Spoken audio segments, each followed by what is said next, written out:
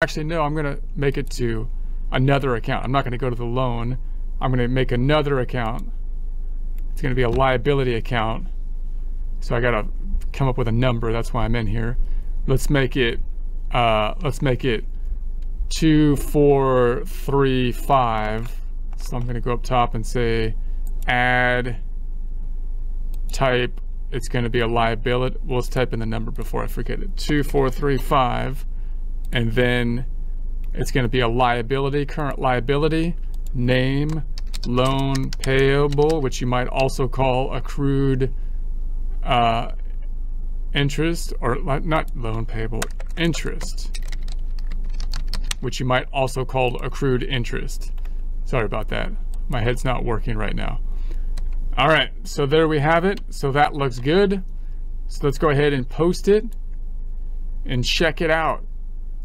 Posting it and then checking it out. Balance sheet. Let's hit the update, and we have then the loan payable account down here is in the liability section. Loan payable now has the interest payable. So there's the 7292. Notice that you see it in here as a journal entry. And that's good. And also note that we recorded it as of the end of February.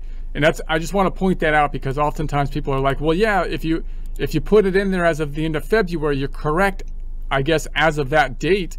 But what about the day before February? The income statement, if you ran it before the end of February, up to the 27th, it would be wrong.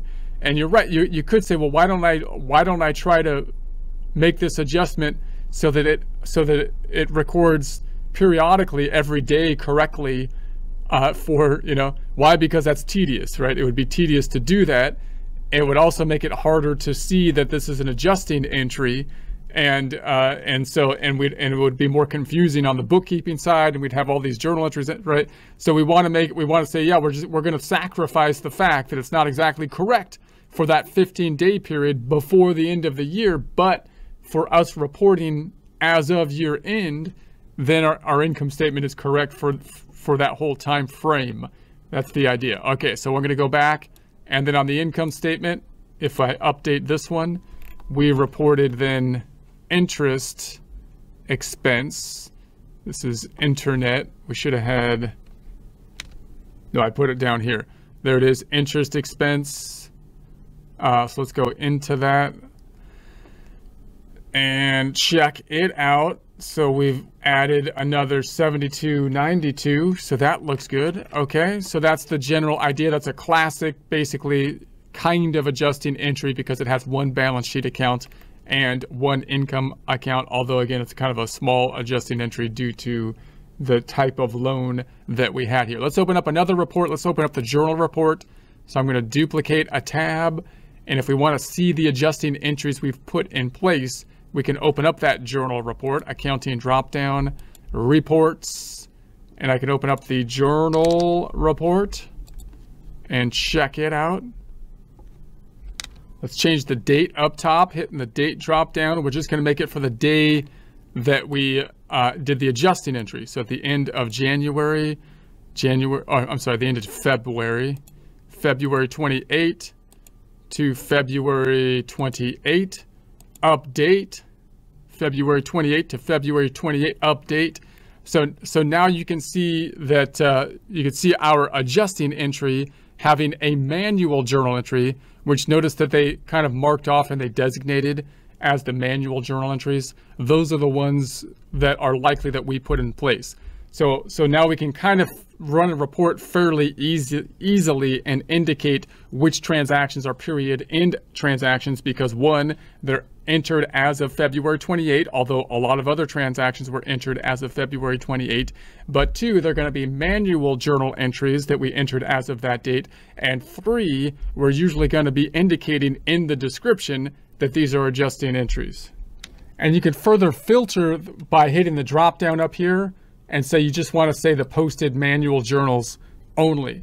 So it's not going to show us all the other journals that were entered. We have just the manual transactions.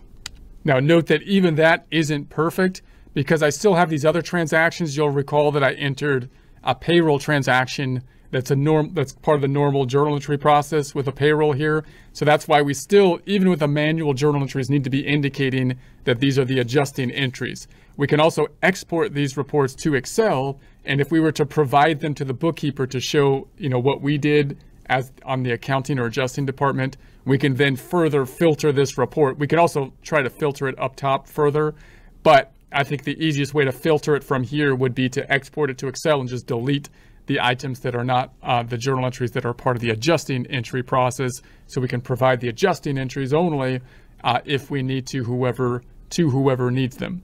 All right, let's also open a trial balance just to see where we stand at this point. Accounting drop-down, reports, and we're going to be opening up the trial balance, the trustee trial balance, the good old T to the B, not tuberculosis.